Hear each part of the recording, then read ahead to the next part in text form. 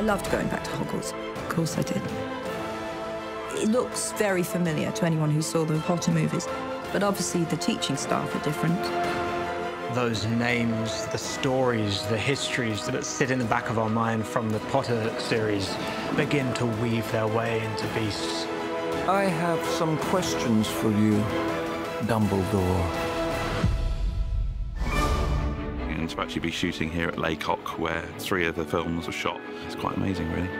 When I walked on and saw all the trunks and Hogwarts stickers and things like that, it's pretty amazing. It's like the ultimate childhood fantasy to play witches and wizards.